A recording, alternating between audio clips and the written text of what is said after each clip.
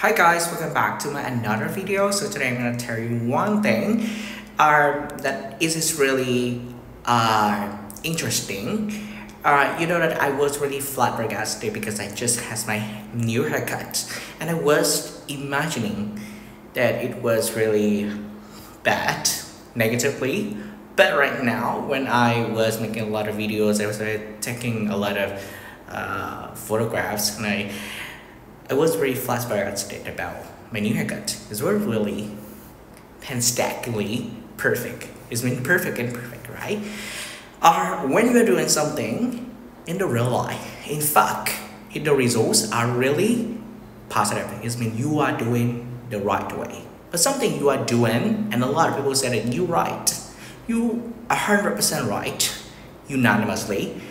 But the results are bad, negatively. It means that you're wrong, right? I have no definition of right and wrong. I just have the definition of being negative and being positive. Okay, totally like that, definitely like that. And you can see my room right now is not tidied, and I'm going to tidy my room tonight, tomorrow, or someday. But I'm having a sense of satisfaction about it. I'm having a sense of a good mood and humor as well. There's a reason why that be yourself, be confident, and be positive are really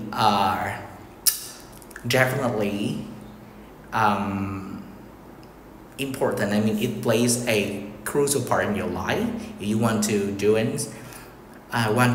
something really good, yeah, definitely you can hurt something from the horse's mouth. It means that a lot of people told you like that this was good, this was right, this was wrong, but you can see the witnesses about yourself, just yourself, you experienced and you knew that, right?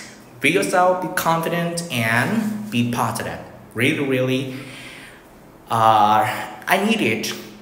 They are being definitely the potential factors for my life to be good at everything, to be perfect at everything. Yeah, and right now, don't wait for too long. I'm going to tidy my room right now because I want to keep my emotion to be good, to be positive, not negatively affect. Yeah, okay, and at that time I need to say goodbye and see you next time. Bye. Love you.